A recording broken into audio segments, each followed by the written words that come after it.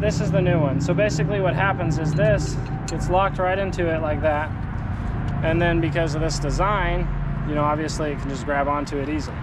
And then it's got that in the rear just to get a half onto. So installation is just as easy. Put her in there. Twist, twist, twist.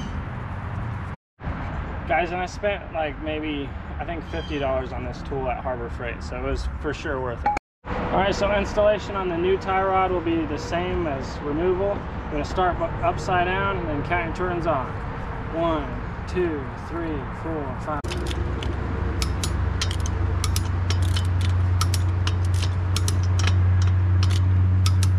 All right, on to the next.